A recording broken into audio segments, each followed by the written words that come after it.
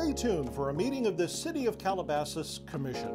The meeting will be broadcast using Zoom and the city's CTV Channel 3. Commission members may teleconference into the meeting without noticing or posting an agenda at their teleconference location. Besides the live TV and Zoom broadcast, the live stream of the meeting may be viewed online at cityofcalabasas.com/CTV Live. If you want to provide public comment, press raise hand if you're using Zoom or *9 if you're joining by phone. Just unmute yourself by pressing *6. Say your name and the city you live in. You'll be allowed 3 minutes to address the Commission regarding any item within the subject matter jurisdiction of the Commission. If the power or internet goes out lasting more than 15 minutes, or if there's some event that prevents the Commission from meeting or prevents you from providing public comment, then the meeting will be adjourned. Any items noticed as public hearings will be rescheduled to the next regular Commission meeting. Any other agenda items the Commission has not taken action on will be placed on a future agenda. Now, a meeting of the City of Calabasas Commission.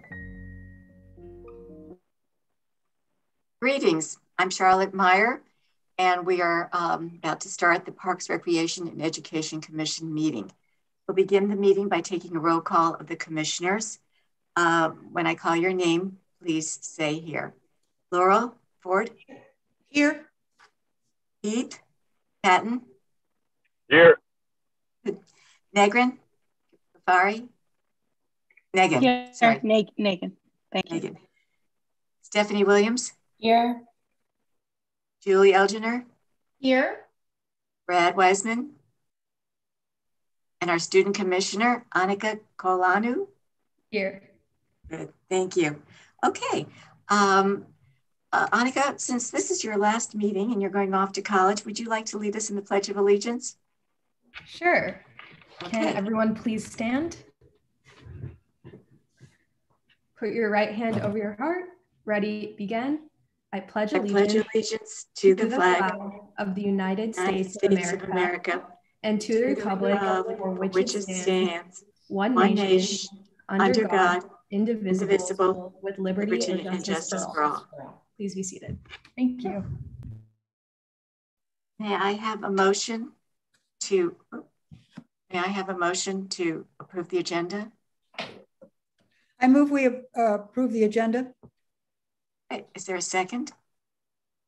I'll second. Who seconded? Stephanie. Stephanie seconds. Okay, thank you. Okay, we have a motion and a second to approve the agenda. Any discussion? Okay, I just have one quick discussion. The only discussion I had is that I did not remember us having a motion on a public communication, something that was not on the agenda, specifically the request to have a dog park at Wild Walnut Park. I'm not sure, I just did not recall that there was a motion around that, particularly since it was not an agendized item. So that's the only potential revision that I have to the minutes. Oh, okay. Right now, I'm just going to do the approval of the agenda, and then afterwards it's the approval of the commission minutes. I'm glad you were so thorough. Thank you. My fault. That's my fault. Good for you. I'm glad you're right on top of that. Okay, so we have a motion and a second to approve the agenda. Let's take a vote. All those in favor? Aye. Aye. Oppose? No. Okay, the motion passes unanimously. Okay, now we have a motion, please, to approve the pre-commission minutes as written. Is there a second? Okay, okay, let's go straight to the discussion. Are there any discussion? Julie, you mentioned something. Yes, it was on the 4th page under oral communications public comment. There was a notification or that there was a discussion around, or at least a request that the commission continue their efforts to have a dog park at Wild Walnut Park. I don't remember voting on that. Usually we can, my understanding is that we can only vote on agendized items, and that was a public comment item. So I don't recall. We may have voted on it, but I don't remember that. And I don't know that we can vote on items that are not publicly agendized in advance. That's correct, Commissioner Eldner. That is a typo. So if we can, when we make the motion to approve the minutes, we have to put that we're going to correct that error. There was no vote on that public comment. So so we're going to, let me think how I'm going to do this. I used to know how to do this right away. So we're going to amend the agenda, amend the motion to approve the agenda as written, with the caveat that we are going to change the information on page 4 regarding a vote on Wild Walnut Park. It was only public comments, and we did not take a formal vote. Okay. All those in favor? Yes. I was going to say, I make a motion that we approve the minutes as amended. Second. Oh, very good. Second. Okay. All those in favor, please say aye. Aye. Aye. Aye. Opposed? Okay, the motion passes unanimously. Announcements and introductions. Erica, is that you? Or are you going to do a statement? That is not me. That is anything that the commissioners would like to say. Okay, would anybody like to discuss something that they've done, perhaps relating to the city? You visited a park or did something that, yes, go ahead. Julie? Oh, thank you. I wanted to just make a recommendation. I visited a park on Saturday that was in Oak Park, and one of the wonderful kind of items that I came across was that adjacent to public drinking fountains were metal dog bowls that were attached to a chain, and it allowed for the participants to be able to easily pick up the bowl, use the public fountain to put water in the dog bowl, and then put it back onto the ground. And so I saw several people using that, and I thought that was just a wonderful way to make the parks more inclusive, particularly of people that were walking their dogs. So I took a photo of it. I'm happy to send it separately if you'd like to see what that looks like. I can't imagine that the fiscal impact would be particularly high, but I thought that was a wonderful addition to the park. I think that's a great idea. Okay, anybody else have any thoughts about that? I think that was a wonderful idea. Thank you for sharing that. Okay, well, I go to the tennis and swim club all the time, a lot. And I noticed that they've had to cancel after hours the use of the pool because of the lack of staffing. And I just wanted to share that with you because summer's coming up, and that's really unfortunate that people won't be able to use the pools after 5 o'clock.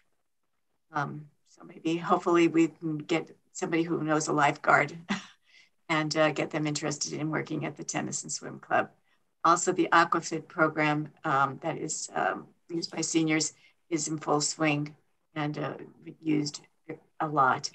And the classes that I take, the cardioscope classes, are doing very well as well. So I'm happy to report that out. Okay, anybody else have anything to report? Introductions, announcements? Okay. I'll say something really quickly. In March, okay. I was a counselor for our LVUSD outdoor ed program for 2 schools, for Round Meadow and for White Oak Elementary. And for both schools, one of the days we spent was at De Anza Park. And I know the kids had a blast. One of the activities we did was building chariots and then racing them across the grass. And I know a lot of kids had fun with that. And it was a good way to expose, because I know we had COVID the past 2 years, and I know they didn't have the ability to do outdoor ed. But now the kids know that De Anza Park is a facility that they can use and that they can come to play in. And they saw the hockey courts, which I now believe will be turned into pickleball courts. But now they know that that's a place that they can have fun in this summer. Great, thank you. Okay, anybody else? Okay. Next, we're going to move on to public comment. Oh, yes. Sorry to interrupt.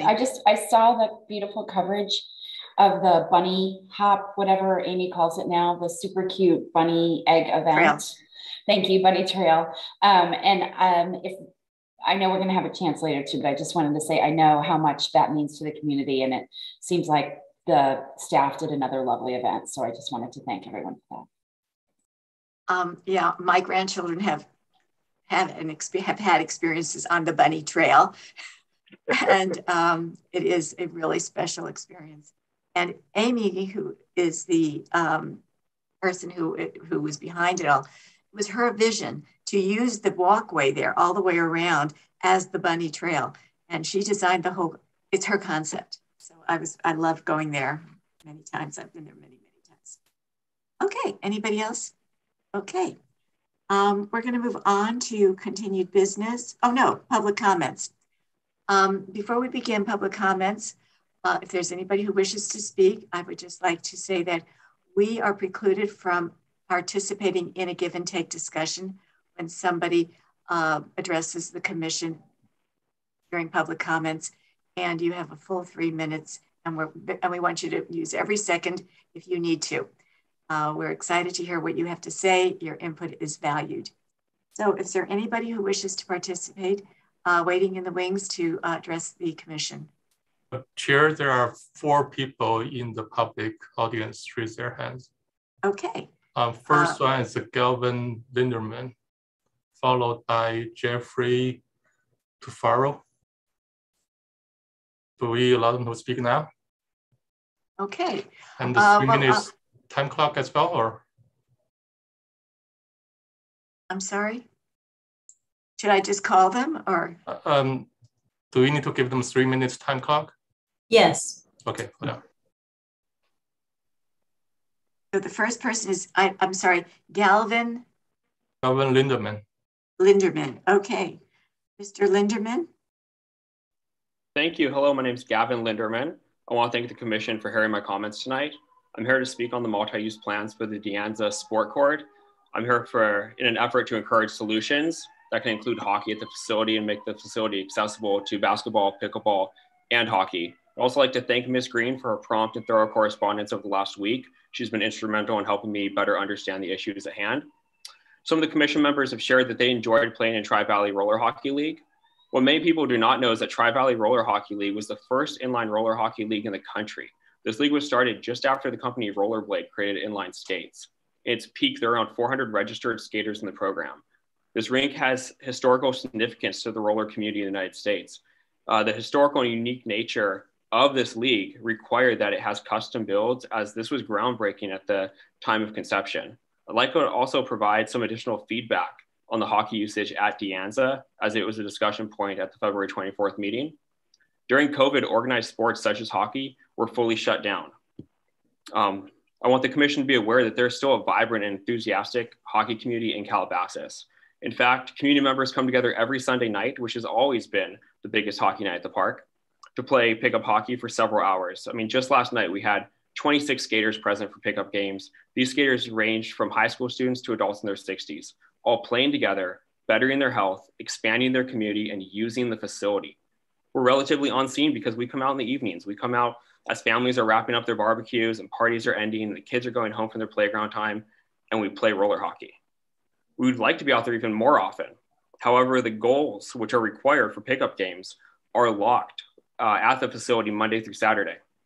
This is the reason why you don't see too many players out there during the weekdays. If the goals were made accessible, we'd expect to see more hockey activities Monday through Saturday. Many of the youth who grew up playing in Tri-Valley Roller Hockey League are now young parents like myself, parenting a new generation of hockey enthusiasts in Calabasas. We hope to have this community resource available for our children to use. And speaking of parents, I'm the parent of 2 kids. My family frequents the De Anza Park very frequently. And considering the park should be inclusive for all, we would like to recommend that additional planning can be done to ensure that if there are 24 pickleball players playing on 6 courts, possibly with 12 adults waiting to play, we're talking about additional 36 or more cars at the park during peak daytime hours when families are still accessing the park. I just think it's something to consider so we can try to figure out a way that this park remains inclusive for basketball, pickleball, and roller hockey. I'm here to offer myself as a resource to anybody in any way that I can to help find a way that again, all sports can be included so we don't ask the public to make a decision on something like this. So thank you very much for hearing me out, and I appreciate your guys' time. Okay, thank you very much for that information. The next person is, I believe, I only got the first name, Jeff. Yeah, next person is Jeffrey Tafaro, followed by Francisco Rivera. Jeffrey, okay. Mr. please unmute yourself. Hello? Okay. You can hear me? Okay, great. Good afternoon, everyone. My name is Jeffrey Tafaro. I'm a local resident and have played at the De Anza Park since 2015. I'm a father of two and hope that one day I can teach my children how to skate at the rink in the near future. Based on this survey, it seems one of the main reasons why hockey is being considered to be removed is due to lining issues and the inability to accommodate three sports. As the survey notes, the court surface cannot be striped to accommodate pickleball and hockey. However, we have alternatives to provide. A potential solution is to not have the rink striped for hockey. This would allow the rink to remain. While it would reduce the reality of future organized league games, this would still provide a great and safe place to play. I have also heard an issue has to do with the surface type. We are aware that the Grape Arbor Park's basketball court, roughly 1 mile from De Anza, is an alternative playing surface for multiple sports: tennis, pickleball, basketball, and roller hockey. This type of mixture has been used to support all 4 sports in the past. I request the council attempt to contact and discuss with the vendor who lays a surface of Grape Arbor or De Anza to see if alternative surface types can be used to accommodate all sports noted.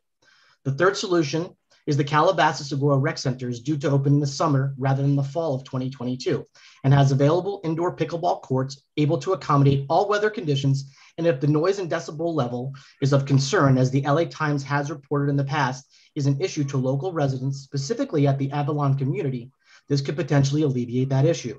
If you remove the ability to play hockey at De Anza Park, we will have nowhere else to go and play. Pickleball does have alternatives. On a personal note, I've played hockey most of my life in nearly every league from West Covina to Burbank to here. And it's crucial and not only essential to the community, but a positive influence on the emotional and mental well-being of all those who play. The faltering of Tri-Valley Roller Hockey League had more to do with the pandemic and Ned's approaching retirement than a lack of interest. They simply coincided at an inopportune time, compounded with the lack of access to the amenities. I believe in being solution-based in my life and work, and collectively working towards a resolution that would appease all parties. Since a community is for everyone, not a select few who play 2 out of the 3 sports, there's an answer here that works for everyone. And I urge the council to work towards a positive resolution rather than settling for a solution that does not appease all parties. One of the definitions of community is a feeling of fellowship with others as a result of sharing common attitudes, interests, and goals. I assure you, those who play hockey are kindred spirits who unequivocally love the sport and wish to not let it wither in Calabasas as well as Southern California. We all want to ensure that all men, women, and children have access to all sports, increasing the growth and interest, not just in hockey or pickleball, but every sport under the sun. I urge the council to consider these comments with an open heart and mind to preserve the past legacy of De Anza Park for future generations to enjoy. Thank you for your time. Thank you, Mr. Tafaro. I know the next speaker. Next one is Francisco Rivera, followed by Rosa Besser. Thank you. Mr. Rivera. Okay. Can you guys hear me? Yes. Yes. Okay.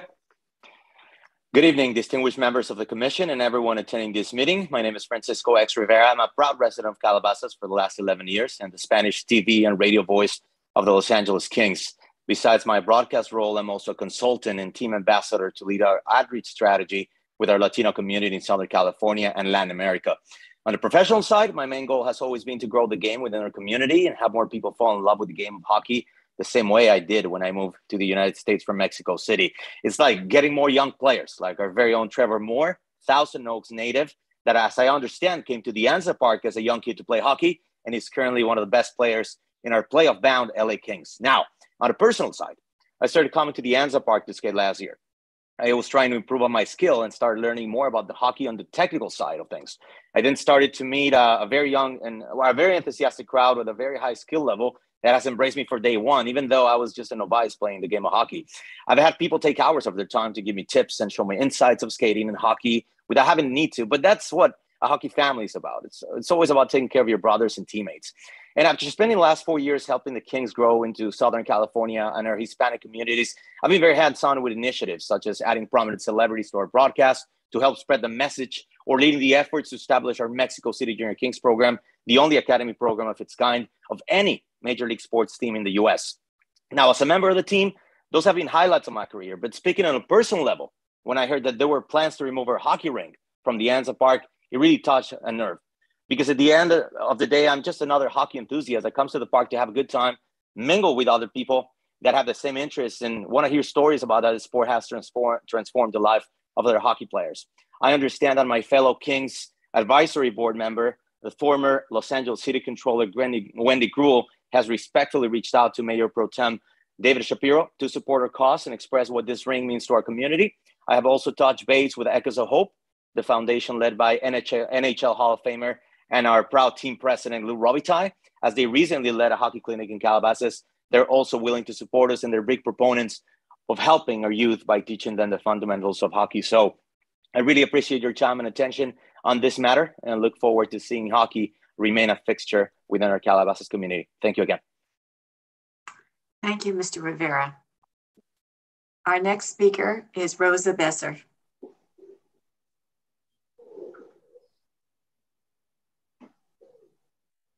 Good evening, commissioners. Can you hear me? Yes. Okay. I too am an avid hockey fan since I grew up and was born in Montreal. However, I am not here to speak tonight about the only sport that exists, that's hockey. I am here to address the strategic priorities which the City Council spoke to during 2 meetings and was put out as a survey to the residents and non-residents of Calabasas. I would like to know, and I hope the director will speak to this, as to what happens now. All these priorities, I was told, will be brought to the commissions. I am, of course, concerned about Wild Walnut Park and the dog park and kids' play area. I am very concerned because things are going to be, as I was told, prioritized and moved forward. As I have said before and will address City Council Wednesday night, the dog park at Wild Walnut and children's area has already been approved, has already been supported, has already been voted yes unanimously by City Council with your commission support. We need to move on. Interestingly enough, during these priorities, the number one of all priorities, and it was not under Parks and Rec, was under environmental.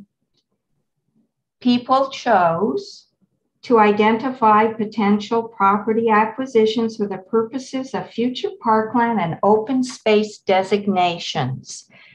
Parks are part of that. We need to move forward, and we can't wait any longer.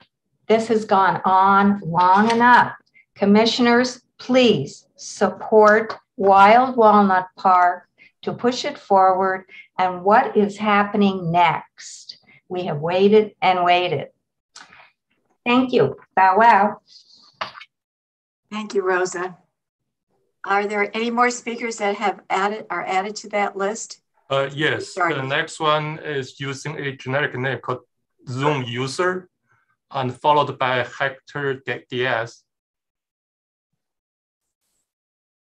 Zoom user, you have 3 minutes to address the commission. Hello to the City Council and everybody on today's meeting. I am a local resident and I wanted to speak on behalf of the demolition of the hockey board system at Anza Park. This would lead to the end of a 25-year park history supporting the hockey community. I was able to review the previous meetings regarding the teardown and notice some misinformation circling about different aspects of the rink. One of which is the board system standard, its condition and its safety. I'd like to point out that the current board system is one variation of industry standard board systems that vary from plexiglass and aluminum systems, completely plastic systems like used in Burbank, to plexiglass and wood systems like used at De Anza, in Camarillo, North Hollywood, and Moore Park. I personally met with a licensed contractor with experience in the sport to inspect and discuss the current state of the siding system there. He offered to present estimates to the commission to make upgrades that can be expected to last the next 15 years. The investment to renew the sideboard system, according to the licensed contractor, is minor and only ranges around $15,000 to rejuvenate and run the system. His findings include that 3 or 4 2x6 boards need to be replaced, some plywood in one of the corners also replaced, rebalancing of the gates for smooth function, to resecure any loose plexiglass to the boards themselves, and a basic repaint of the outside of the boards to reseal for future weather. He mentioned to me that the areas that have been damaged were not caused by weather wear, but rather sprinkler systems that wet those areas consistently and daily. I also wanted to point out that this board system was in service until the pandemic shutdowns ended fully active leagues here, which I was a participant of. And there were over 100 weekly players active in these leagues that suddenly ended. And these boards were deemed safe by the director of Tri-Valley Roller Hockey and are in the same condition they were in when the leagues officially ended. In over 25 years, there have been 0 cases of injury or litigation as a result of the board system injuring anyone using the sport court. The current system is very robust, in great condition, and very safe for continued use currently right now. So I kindly request the director of Tri-Valley Roller Hockey is contacted for written statement on periodic maintenance so the commission can have a better idea of the minimal investment required to maintain the existing board system. And would like to lead the council to consider that we do not have to get rid of hockey nor the hockey board system in order to expand our sport offerings at De Anza. I understand pickleball is in question, and I think it is very reasonable to keep hockey intact and add pickleball to the facility and to the community offerings. Thank you. Thank you. For our records, all we see on our screen is Zoom user. Could you tell us your name, please? Yes, ma'am. My name is Marcin Janishevsky. Martin? Marcin, M-A-R-C-I-N. Yeah. The last name is kind of long, Janishevsky. You want me to spell that for you? Please. Janishevsky.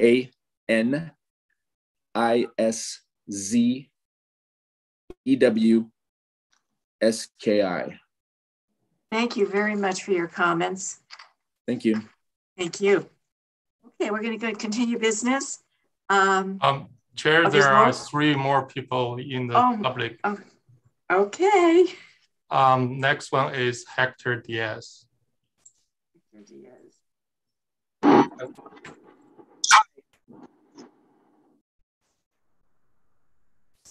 Over 300 people on my contact list. As a previous proponent of Calabasas hockey, we ran a pickup game for over like 20 years with a group of committed individuals. And the reason I bring that up is so that I will bring you in after we get these announcements, okay? All right, bye. I'm sorry, there's somebody unmuted. But anyway, the point I'm trying to make is that with a list of over 300 people, with a long history of playing for over 20 years since the inception of the rink, I'm a strong proponent and advocate of keeping the league going and offering my assistance in any way I can to continue the league running. I have a personal contact and connection with the former operator. However, we have not discussed the possibility of continuing the league under a different direction besides what has been done in the past. And until now, there hasn't really been a need. However, now that things are changing and you know the whole COVID situation, I'm open and willing to, with my experience, I also have worked for the Los Angeles Kings. I'm a former collegiate hockey player, junior level hockey player as well, willing to offer my services with a track record of coaching at the Calabasas rink for children and adults. And also, just as a side note, the city of Camarillo did offer me the ability to continue to continue and grow a league over there as well. However, Calabasas is a more attractive opportunity for the city of Calabasas because of the amount of people that are already used to playing there compared to Camarillo. And so I'm here as a resource for the city so that they can call upon me to assist in any way to continue the hockey community growing forward, bringing in, I think someone mentioned there was some amount of money that was coming in because of the amount of people coming to play and participate in the sport of roller hockey there in Calabasas. So I'm willing to assist in any way I can, organizing leagues, hosting trainings, helping the city in any way that I can, offer my expertise and assistance in running leagues, training, and growing the sport of hockey as well. So thank you for your time. Thank you very much. Is there anybody else? Yes, Chair. Next one is Todd Strayette. Okay, Mr. Strayette. Yes, good evening. Can you hear me? Yes, thank you. Thank you. Good evening. I've been a Calabasas resident since 2005, and I've played hockey at the rink at De Anza Park for over a decade. And again, my name is Todd Chayette, C-H-A-Y-E-T. One thing that I think it's important for the council, the commission to investigate and consider before making a final decision on whether or not to convert the rink into pickleball courts are the potential environmental impacts, including the impact of noise. I'm not sure if the commission has seen the article that was published on March 3rd, 2022 in the LA Times entitled, "Pickleball Noise is Fueling Neighborhood Drama from Coast to Coast." In fact, that article outlines complaints and lawsuits around the country. We've had lawsuits in Newport Beach. They talk about lawsuits in South Carolina. Residents as far as 100 yards away from pickleball courts have complained of severe mental suffering, frustration, and anxiety, and interference with enjoyment of property. So that's something that I think should be carefully considered. We want to avoid any type of litigation like that and any impact it could have on our city. Also, there have been other areas that have had major disputes regarding pickleball and noise, including the Goleta Parks and Recreations Department. After the center finally did approve pickleball courts, they had to take additional steps to address neighbors' concerns, including adding wooden fencing to dampen sound and taking other measures that I imagine were very expensive. So I hope the Commission will carefully consider that as well. Apparently, the article outlines the noise levels of pickleball, and it's apparently 80 decibels or so, which is about the sound of a freight train at 50 yards. And the hockey rink has been there for decades, and I'm unaware of any complaints of noise from any hockey game that's been played there. We just played a game last night, and obviously we didn't have any complaints. I'm also concerned that having children play on the play structure so close to the hockey rink may have impacts on their hearing if it is in fact that loud. There may be better locations for pickleball, like indoors or in other locations, not near children's play structures or people's houses. So hockey's just been a great source of exercise and meeting friends and spending time with family. I hope the Commission will carefully consider these issues and preserve this treasure for the community. Thank you very much. Thank you very much, Mr. Chad. The next item on the, are there any more speakers? Chair, there are two more persons here. Oh, okay. Next one is Steve Hervey. Steve, go ahead, you have 3 minutes. Next one, followed by Kevin Lintinsky. Hello, committee. Thank you for allowing me to speak and taking the time to hear the comments about keeping roller hockey at De Anza Park. I live in Oak Park, but I am very connected to Calabasas because my wife was born and raised on a house on Calabasas Lake, and she went to Viewpoint. My mother-in-law, Sue Silver, has lived at the lake since 1994, and is a member of the Calabasas Tennis and Swim Club, where I visited many times as a guest with my family to swim and play. I love the parks and facilities that Calabasas has to offer. And as the committee acknowledged in the December 13th, 2021 meeting, there are no other rinks to play hockey in the Conejo Valley or surrounding areas. The next closest rinks are in Moore Park or Burbank or North Hollywood, or an option would be go to Simi Valley to play ice hockey.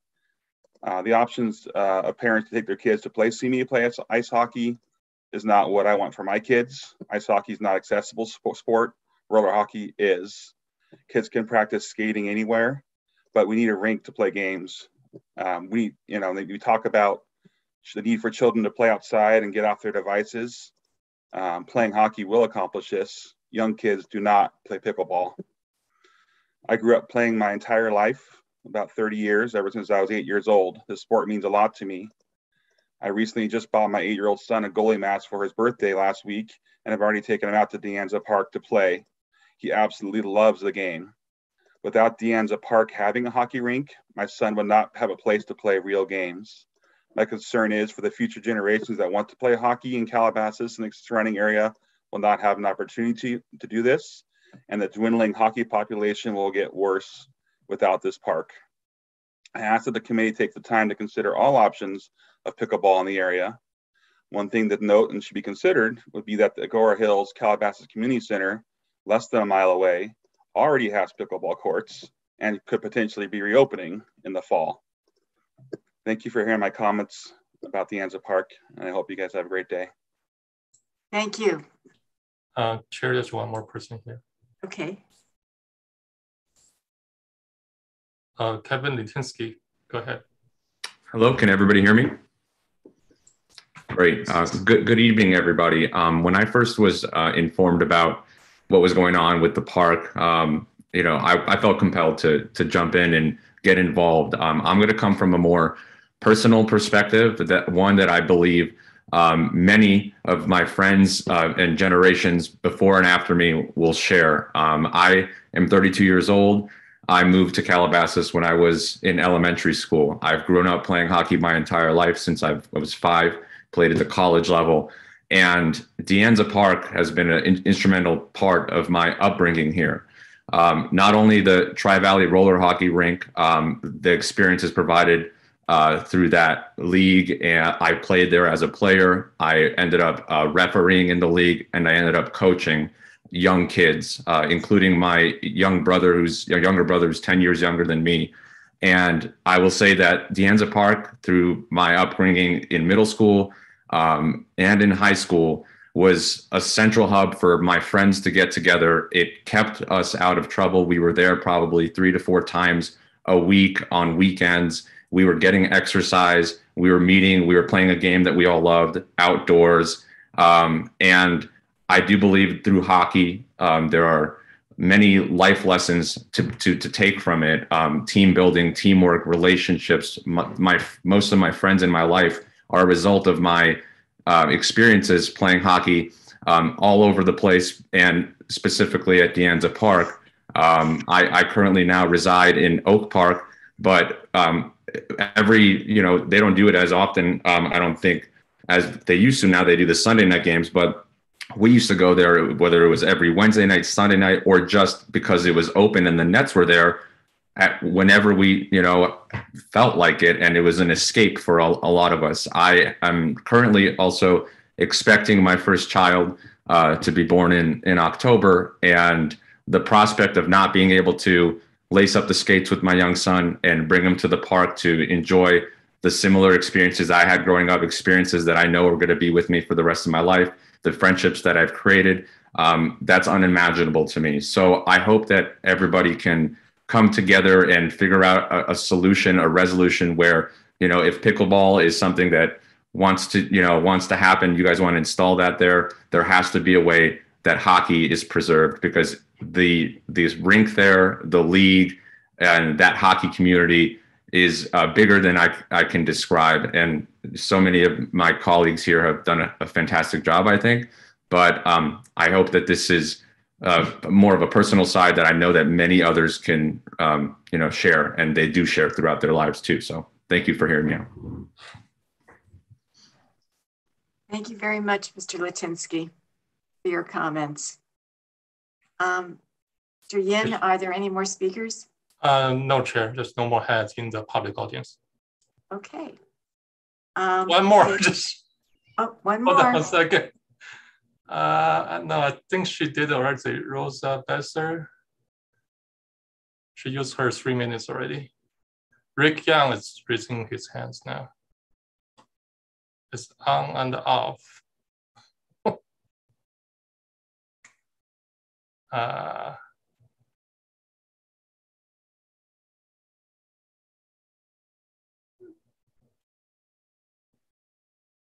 Okay, only Rosa Besser's hand still up.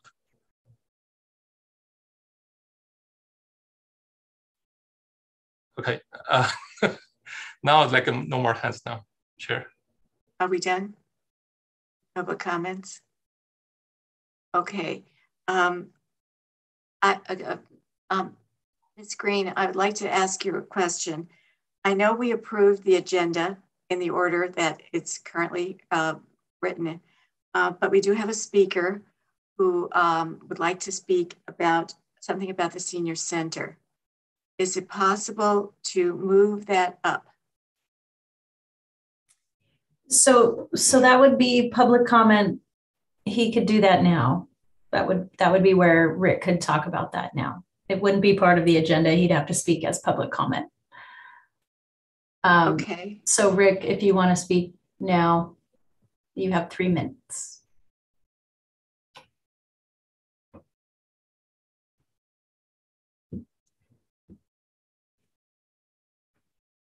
Is he there? He is here, but I'm sorry, who's going to speak? Rick Young. Okay, hold on.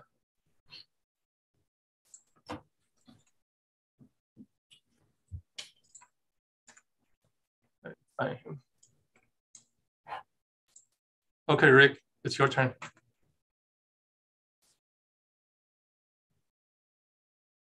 Hello? Hello, Rick. Hello? Hi, Rick. We hear you. Okay, I'm here. Hi, I'm Rick Young, co-chair of the Calabasas Senior Center Hospitality Committee. I'm a resident of Calabasas and I've been with the Senior Center since before conception. I am a volunteer there. I am on staff there and live in Calabasas. Approximately 3 years ago, I created an event entitled Festival of the Arts for our center, and it was attended by over 300 or 400 people. The Festival of the Arts won our center a national award as well as recognition regionally and nationally. The event could not have been made possible if it were not supported by our hospitality committee and the other 25 volunteers that helped to make this event a huge success. Soon after that event, our center had to close down due to COVID-19 pandemic and remained closed for the last 2.5 years, except for Zooming. During those 2.5 years, we lost our entire membership and many participants in classes, as well as instructors due to the pandemic, and only have been having Zoom classes. The time has now come to rebuild our center's membership, its activities, clubs, programs, and excursions, and our lectures. So I came up with an event entitled, We're Back, Let's Celebrate. Our event is going to take place on June 3rd from 2 to 4. We will be celebrating the center's 6th anniversary. And at that event, which will be free and open to all that are 50 and over, you will be able to receive information on membership, programs, activities, clubs, excursions, lectures, and receive our new schedule of class brochure. It's the first one to be handed out in over 2 years. We will have refreshments, entertainment, class demos, door prizes, and vendors that'll be handing out giveaways, and a lot more going on. In addition to all of that, our Calabasas Care Club have partnered with the Eastwood Foundation for their June project, which will be entitled Be a Friend to Animals, where they will be collecting the following items at our event, which can be gently used items such as collars, leashes, bowls, crates, pet carriers, blankets, and small rugs, etc. These items will be taken from us by the Eastwood Foundation and used to help the homeless pets that the foundation watches over until they are placed in their forever homes. Wow, what an event. And you might say, you might also want to help out. And how can you help out? We are currently looking for volunteers. Rick, sorry, your 3 minutes is up.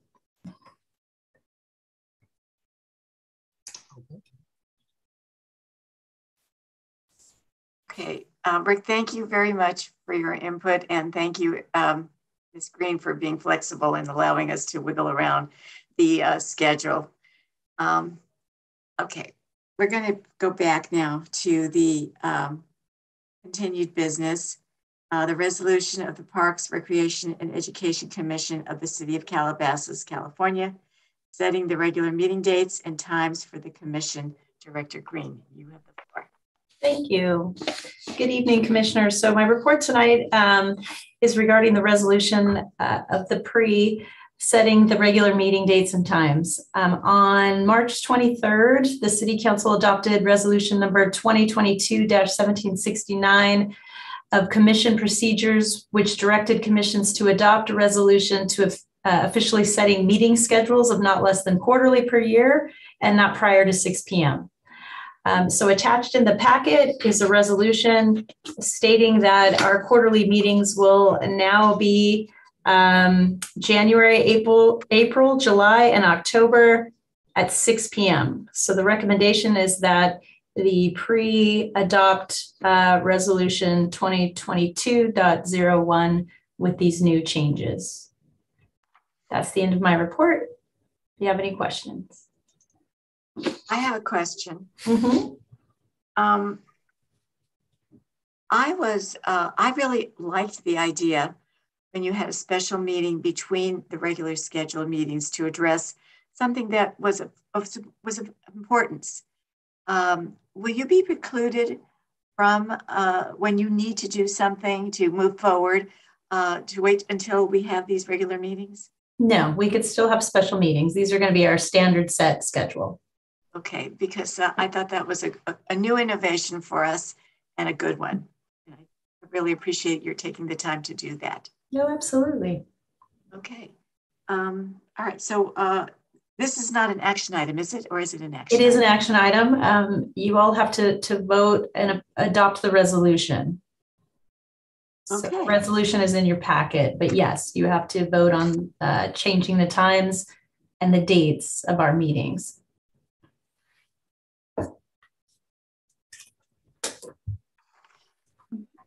Is there a set day of the week or date within the yes, it'll still be the second Monday of the month. It's just going to move to 6 p.m. and then change to those standard months of January, April, July, and October. I see. If it's okay with the chair, I would move that we adopt the resolution to have our meetings set quarterly the second Monday of those months, beginning at 6 p.m. I second that. I second it. Okay. Any discussion? Okay, I call for the vote. Oh, yes, Julie. I just want to confirm that that will begin then in July and continue for October. So it would be July and October that we would be the second Monday of the month beginning at 6 p.m. beginning for 2022, correct? That is correct. Okay. I have another question. Does it change if the first Monday is a holiday? Because this July 4th is on the first Monday. So will it be moved or will it be still on the 11th? It's the second Monday, so it should be July 11th. It'll be July 11th. It will be, okay. Yes. Thank you. Any more questions, comments? Okay, I'll call for the vote. All those in favor, please say aye. Aye. Aye. Aye. Motion passes. Is he still here? I don't see him. Heath, are you still with us? No. He's not. I don't see him in the panelists. Yeah. Okay, so then the motion passed 1, 2, 3, 4, 5. We have 5 votes. The motion. Okay. All right.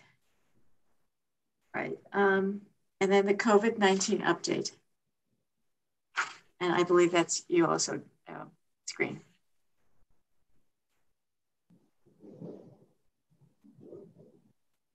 Hi. So the COVID-19, I just wanted to update the commission on what's going on with the city and our facilities. The recommendation is just to receive this report for file. There's nothing to vote on with this report. I just wanted to update you that all the city facilities are still requiring vaccinations or proof of vaccination or proof of a negative COVID-19 test within the last 72 hours. And masks are recommended but not required. This is true across all city facilities, City Hall, the library, Tennis and Swim, De Anza Senior Center. But I just wanted to update you on that. I know there's been a lot of questions and back and forth on issues, but we are still standing with the executive order that the city manager put in place. Only that the masks are no longer required, only recommended. So if there's any questions on that, please let me know. Thank you. All right, we're going to jump to committee reports. The Arts Council, Laurel and Megan. Yes, I did contact Erica last week, and I had some questions about the arts program moving forward. And I'd like to share the questions that I asked and the answers that I received, and then open it for any kind of further recommendations for arts activities from the commission. The first question I asked was, where are we with the Arts Festival? Has money been budgeted for it? If so, how much? Is there a plan to hold the event in the future? The answer that Erica gave me was, the city has decided to move away from the formal arts festival and implement new special events. The request for the 22-23 fiscal year was $15,000 for arts programs and events. So I assume that's for all arts programs and events. There is no plan to hold a fine arts festival in the future. Question 2, a new hotel has been built. This should have generated money for arts in public places. How much was collected? Who in the city is in charge of this? Who was on the committee to select the art? And what is the plan for the art installation with this money? The answer from Erica is, this program is coordinated within the Community Development Department. I do not know how much money was collected or who selects the art. I will get in touch with the Community Development Director when he returns from vacation next week. And I know that we have a later agenda item for future items, and I would like to put this item on our next agenda to find out more information about the art in public places when we get to that. Third question, what other arts activities are being discussed by your department for the future? Are there any plans to involve students? The answer, I am open to any arts activities you wish to propose. I will also get with the recreation team to see if they have any ideas. Question 4, are there plans to return the program of displaying rotating art displays in City Hall and the lobby and in the council room? If so, when would this begin and who would be in charge of the selection process?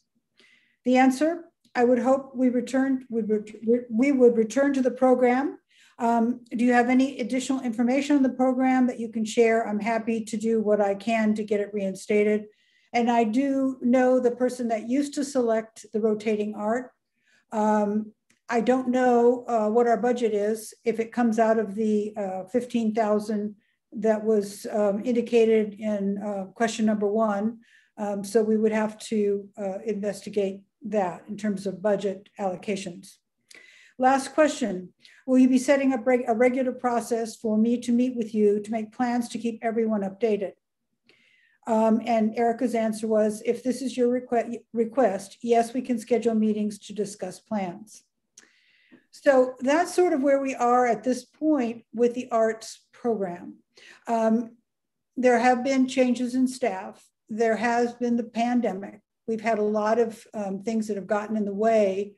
School has been virtual. And so I hope that we can begin to support the arts.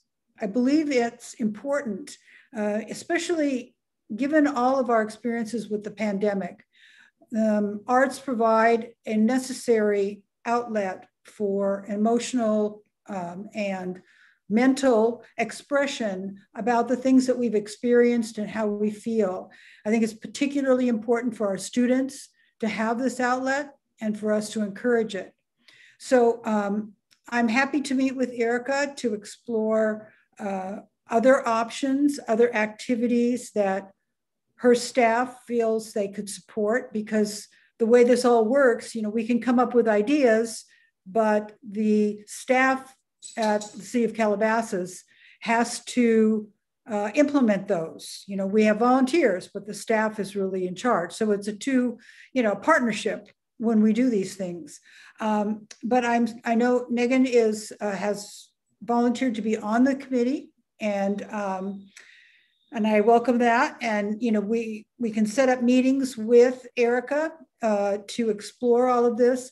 And I'm certainly open to any suggestions that our pre-commission has for arts activities, whether this evenings, if you have anything that comes to mind, or you can always email me and I can bring those ideas to Erica for our meetings. And I'll be contacting Erica to try to set up a schedule of meetings to discuss all of this. It's a very thorough report. Thank you, Laurel. What I'd like to do is throw this out to the commission and see if they have any experiences building on what Laurel has mentioned.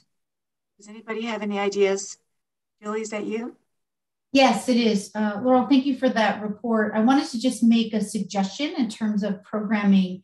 An idea that has been germinating with me for quite some time is perhaps a photography contest that could be intergenerational. So we could target members of the senior center, members through the Las Virgenes School District, and others, and really focusing on certain aspects around like a theme, much like we do with the Environmental Commission. The commission comes up with a theme every year, and the recycling contest is largely coordinated through teachers through the Las Virgenes School District, but it's open to any Calabasas resident. The nice thing about having a photography contest is that we could use a publicly hosted site, or we could use the City of Calabasas to upload photographs, and then we could run a contest where people could vote electronically to be able to vote on the winners within a theme. So I'm just trying to think of something that's cost effective, that targets multiple members of our constituency and applies or addresses the needs of multiple groups within our community, and also thematically something that ties into whatever it is the commission or the city council is really hoping to achieve with our Parks, Rec, and Education. So I would like to suggest a photography contest. That's great. I've written your suggestion down and I appreciate that. Thank you. Megan? Yes. Laurel, thank you for your report, and I look forward to meeting with you. I started my career as an elementary school teacher in 1997, and for the past 13 years, I've owned a preschool in Calabasas. My favorite event that we do annually, and I did as a teacher in the classroom, was an event that brings families together. So it's an intergenerational art, what I call an art-in. So we actually set up, for my school, we set up 100 easels and we have 100 canvases, and we have a theme and we come together and the parent and the child paint together. I think that Laurel, what you're hitting on is really important, as art is a healing apparatus of healing. And our kids have gone through so much. We've all gone through so much. And I think that we do have space for much more events that include families with young children in our community and engage them together intergenerationally, whether it's grandparents with children or parents with children.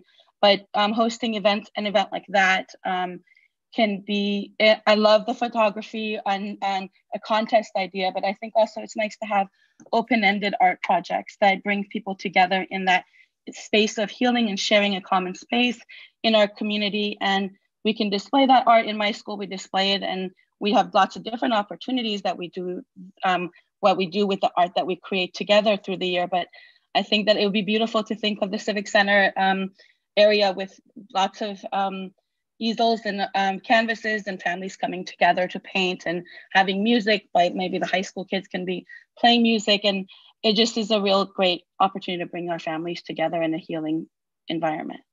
Great, thank you. I've written that suggestion down as well. We'll definitely put that into the mix. Anybody else? Okay, I have one. Okay. The photography contest sounds great. I just want you to know that the Senior Center has a very vibrant photography club. And I can't speak off the cuff of whether or not they'd be interested in partnering with us, but I don't see why not. And maybe you could, I'd be happy to give you the name of the chair of the photography club and see if that might come from that.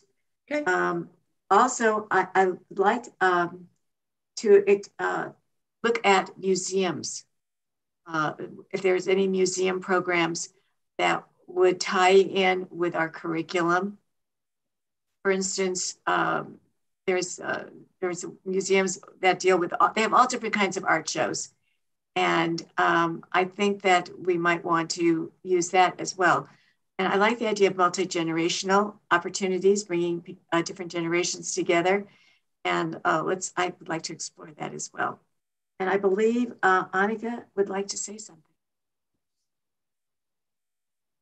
No? He left a message in the chat. Oh. Yeah. Can you see it? Saying, unfortunately, she had another commitment at 6:45, but it was a pleasure serving on the commission. Let's see. Oh, she's leaving? It just says in the chat, hi, everyone. Unfortunately, I have to go as I have another commitment at 6:45. It was a pleasure serving on this commission, and I hope to see all of you again soon. Okay. Yeah, it came by so fast, I didn't see it. Yeah. Okay. All right. As far as, one more thing.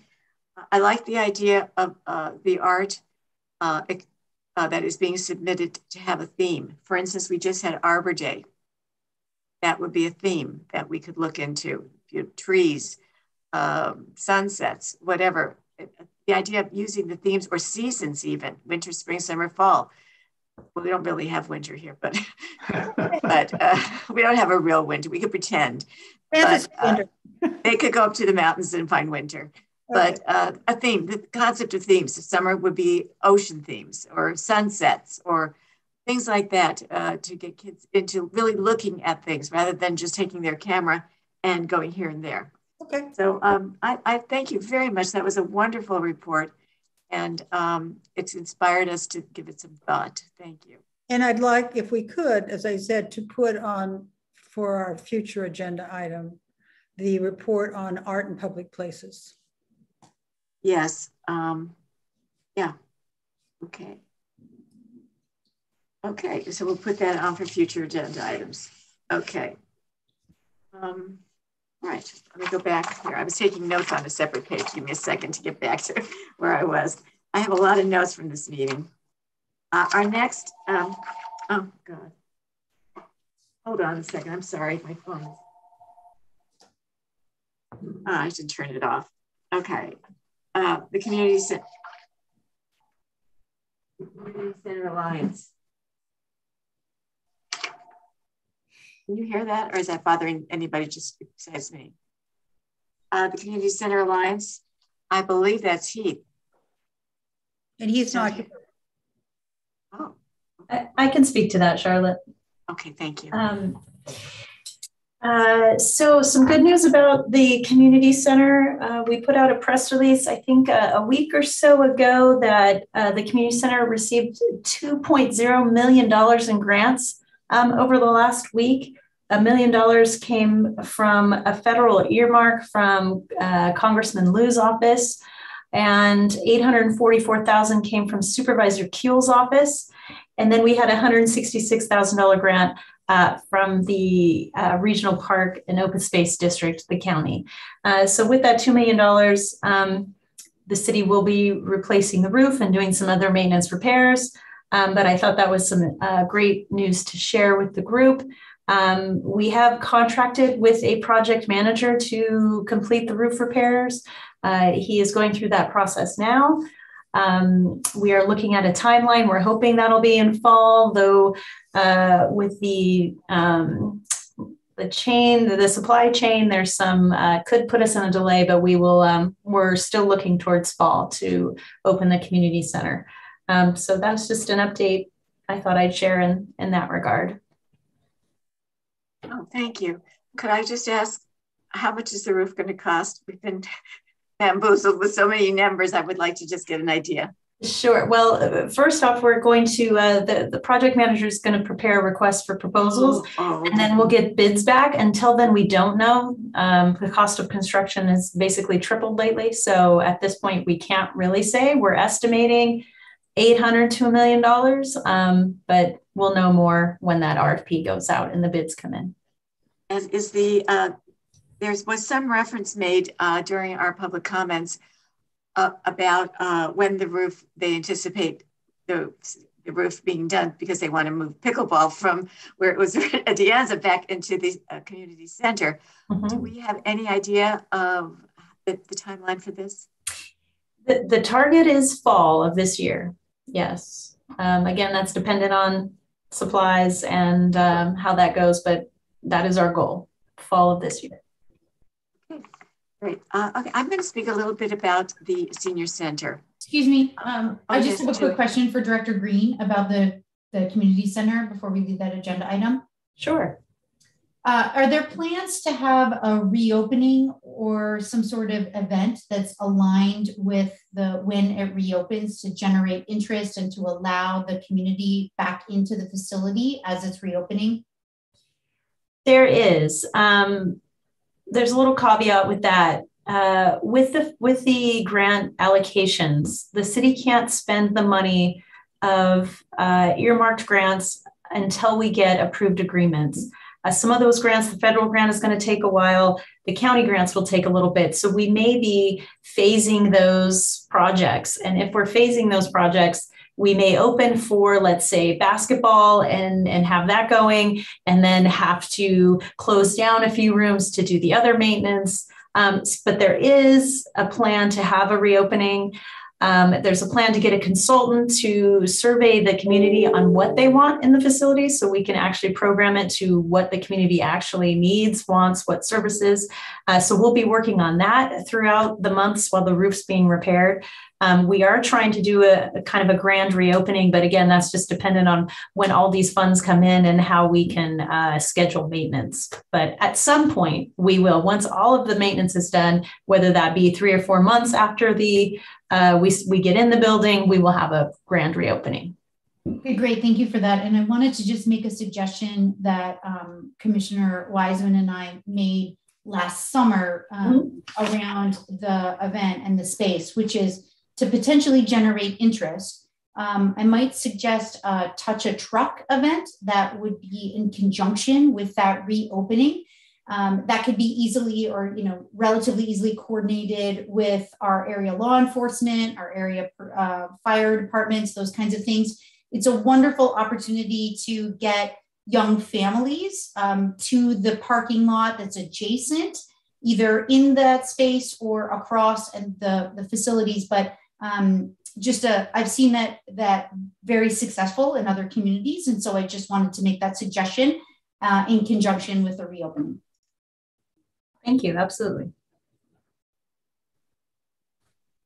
Wonderful. Okay, we've got a very creative commission here. A lot of good ideas. I'm just going to talk briefly about the senior center. As you know, we had a very long pandemic, and we've closed our doors for a long time. And we're on the brink now of reopening it, really reopening it. We're having an official reopening, but it is now really open for some classes. And we have a catalog with excursions, lectures, and just we're hoping to get parties soon. And our interest clubs are even meeting at the senior center. I'm going to read to you a list of some of our interest clubs that are already having meetings at the senior center, which really is wonderful because it means we're coming back alive. It's not just a piece of, it's not just a sitting in the back of the library. Just wait, let me get my list out here. Okay, these are the interest clubs that are back in business. The Book Club, a Bridge Club, Canasta, Caring Calabasas, Mexican Train, Photography, Ping Pong, Poker, and we have 2 Scrabble clubs. Also Hiking and the Lunch Club meet off-site. So when we opened up the senior center, we realized that there were a lot of people who just wanted to socialize with people who had common interests. And so these clubs sort of evolved based on demand. We originally had a Mahjong club that I started, but it got so big, there were 75 people. And so we just said, you know, you come in and play when you want to play. We're not going to, but I did organize a Mahjong tournament, and we'll be trying to do that again. But one of the things, this is May is Older American Month. And our senior center has prided itself on being a hub of activities to enrich the lives of seniors so they could age in place or age with a feeling of waking up in the morning and have something important or valued to do with their time. So life here as a senior has been adversely impacting a lot of people negatively.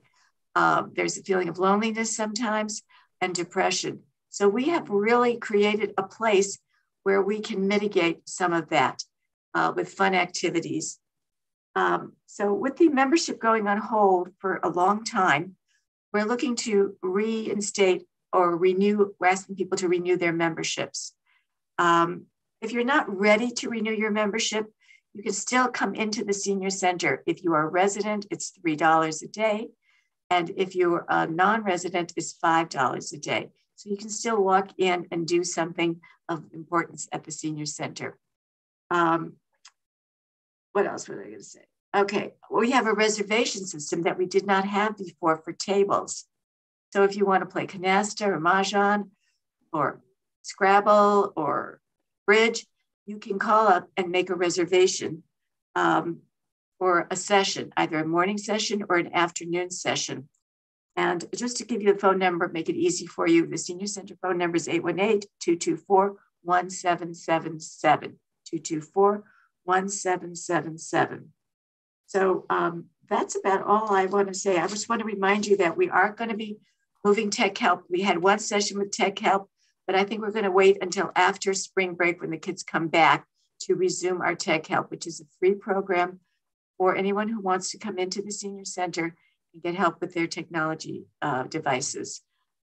And that's about it. Do you have any questions about the senior center? I try to answer them. Okay, next. Okay. All righty. The next was the student member, but she left, so I'm going to share a little bit about her. She was very proud. She's going to Cornell. She has a one-year term as our student member, and she really has been a wonderful student member, very insightful and articulate. And I'm sure we all wish her a lot of good luck in her future endeavors. Okay, so now we have a director's report. Hello, commissioners. So a couple of things on my report. I want to report about this weekend's Bunny Trail event. I want to thank our staff who put that together. We had over 350 children registered and probably 1,000 people come through the park that day. It was a beautiful day. It was so hot on Friday, so we were glad. It was wonderful weather on Saturday, but if you don't know much about that event, it is pretty amazing. Each family gets 30 minutes. So they start off with 10 minutes with the petting zoo, and then 10 minutes in arts and crafts, and then 10 minutes of an egg hunt, and then 10 minutes gathering their candy and running through an obstacle course. So each family gets about 30 minutes to experience the event without it being so crowded and kind of rushed, and so they get to really have a good experience. We had a kids DJ out there doing games, so it was really fun. So I'm proud of the team for putting that together. It was my first time seeing it, obviously, since I'm new, and I thought it was a great event. So if you can get out there next year, it'll be fun. The other things I wanted to go over, I wanted to talk a little bit about future agenda item requests. I know, and I thank the commissioners for giving so many ideas on future agenda items. I just wanted to talk a little bit about the structure of those. So if there's anything that you have questions on, or you want me to research or look into, or the team, that isn't necessarily a future agenda item. A future agenda item is almost an action item, something that I report on, that we vote on. So if it's just something you want more information on, you can ask me to do that, and I will present that in the director's report. Because I know we're getting a few things. I have Commissioner Elginer's request from last week that I'm going to touch on, but I just wanted to make that distinction. A future agenda item is something that staff is going to spend time on, research, and write a staff report and come back with the full presentation to the commission. So if that's not something you want for a future agenda item, and you just have some questions or something that I can just provide in my director's report, if we can just make that distinction clear, and then we can either way do whichever one you want, but if we can make that clear, and we can move forward with that. So speaking of that, there were a few questions last time. I'm going to talk about the park tour. I know I kind of pushed that off because I wanted to make sure with the city clerk about the Brown Act and how that would work. If we all get together, anytime, that's a meeting. So that has to be a public meeting with a formalized agenda, et cetera, et cetera. So if we want to do a park tour, we're going to have to split that up between just a couple of you at a time. So we don't have to have a formal meeting to do that, because if we do, then we have public comment and have to post all of that information. And I know that's not really the intent of the park tour. It's just more so you can all see the parks and have questions for me and staff on that. So if that's something we want to do, we still can. We're just going to have to split it up into multiple tours.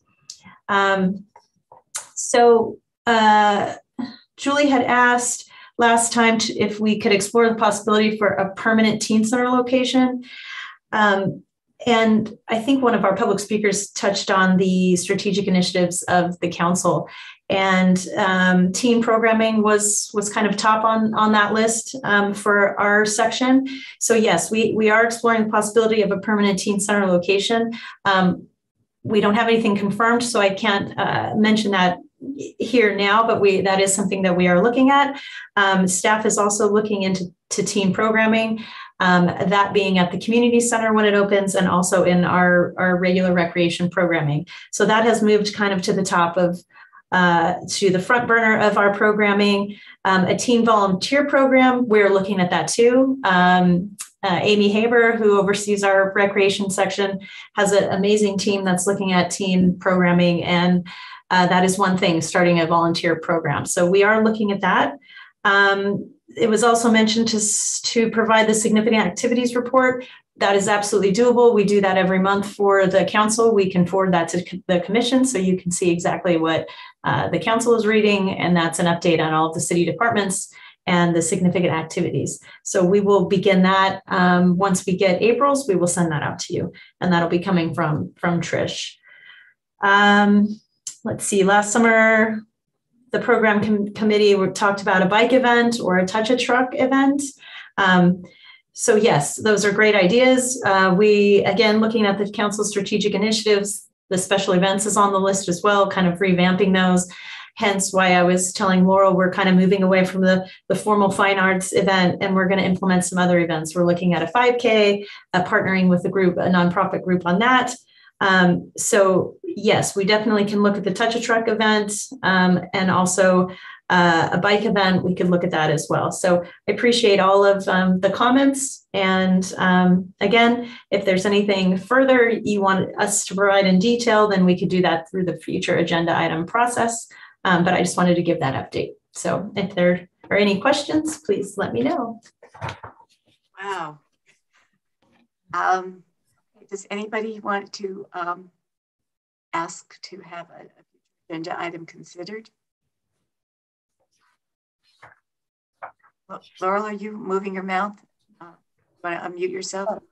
Yeah, go ahead. Erica, based on what you just said, would the information on art in public places not be a future agenda item? Correct. It could be if you want us to go, if there's any action you want to take on that. If not, and it's just a question for me to find out this information, then I could get that to you for the director's report, or I can even do that in our individual meeting, and you could report back when we come to our next meeting.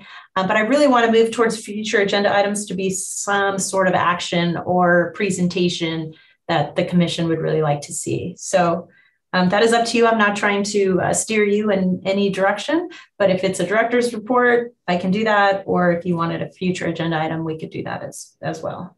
Well, I mean, I do think that we're supposed to be doing art in public places whenever there's a new build. That's correct. Be collecting money, and there has been a new build. So,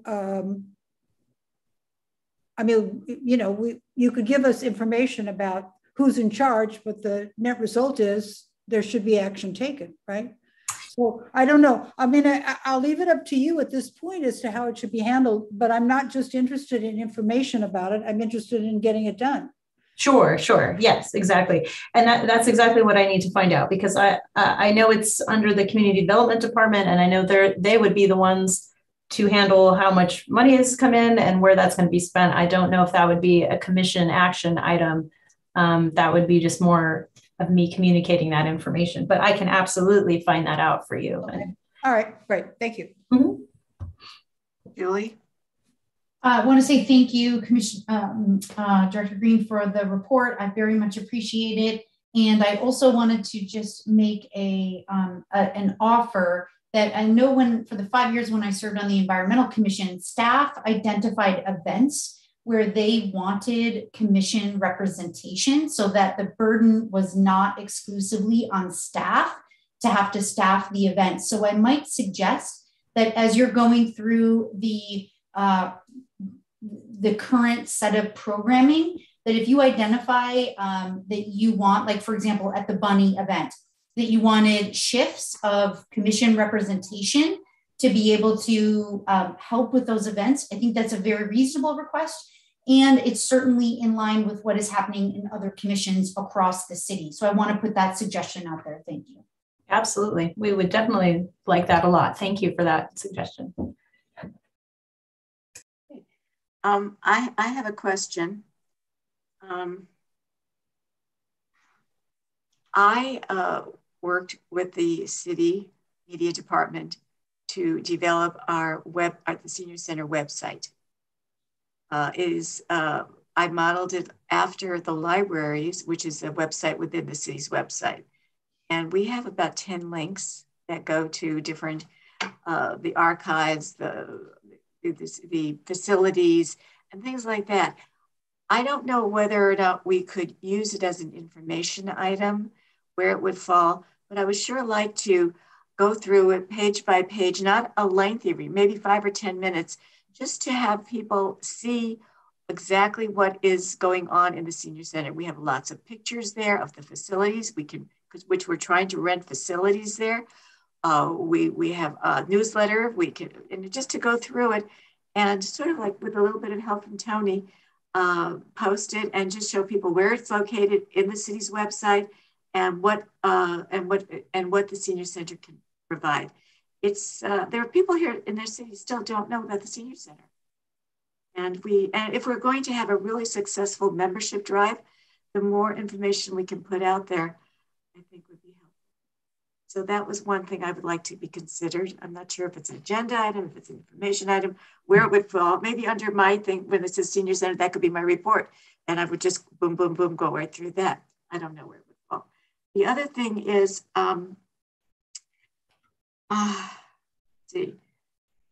review the website. I think that was it. Oh yeah, one more thing. We've had still a lot of interest in Creekside Park. And the whole thing with parks on the eastern side of the city. We know that the original land use agreement precluded anyone using the facilities the outside of the preschool during the week. I know that we have a city attorney, and I was wondering if that person could get their hands on that agreement, that licensing agreement. And people have been asking, what's in it? Why can't we do that?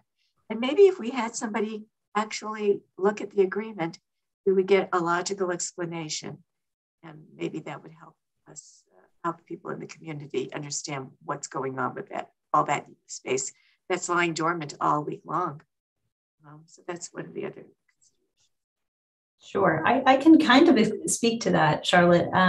So in a preschool licensing agreement, the reason why there's times where the public can't be in there is because of for the safety of the youth. So that's part of a license. We can't have the public interacting with the preschoolers or in the same area. So that's why it's fenced off. So during the times of the preschool, there can't be public in there. So that's kind of where it moved to after 5 p.m. or is it 6 p.m. that the park is open. The park right now is closed due to staffing levels. So we only have the ability to staff it on Saturdays and Sundays. The time from, I think it's 5:30 or 6 to dusk can't be staffed. We just don't have the staffing for that. But for the licensing, it's for the safety of the children. We can't have the public be able to access the children from the time of the preschool, which is 7:30 to 5:30. So that's where that time frame falls in. So that's a licensing requirement, a state licensing requirement.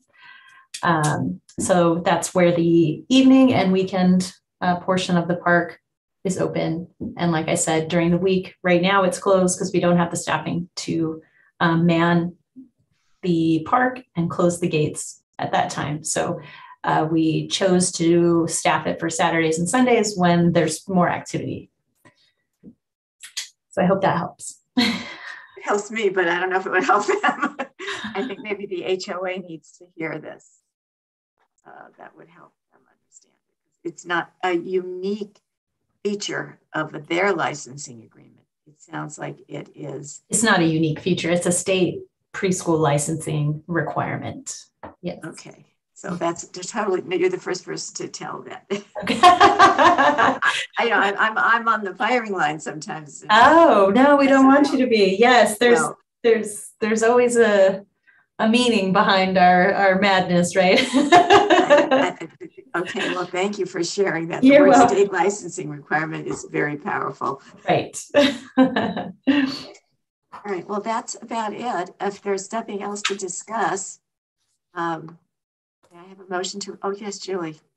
I just wanted to ask, are there any plans to formally recognize Annika for her contributions? I know that during the time when I served on the Environmental Commission, we presented our outgoing student commissioners with some sort of city recognition at the commission meeting. If that's not possible, perhaps at a future city council meeting, if there's an opportunity for the city council to recognize all the student commissioners and to just thank them for their service, I think that would be a wonderful way to commemorate their time. I agree.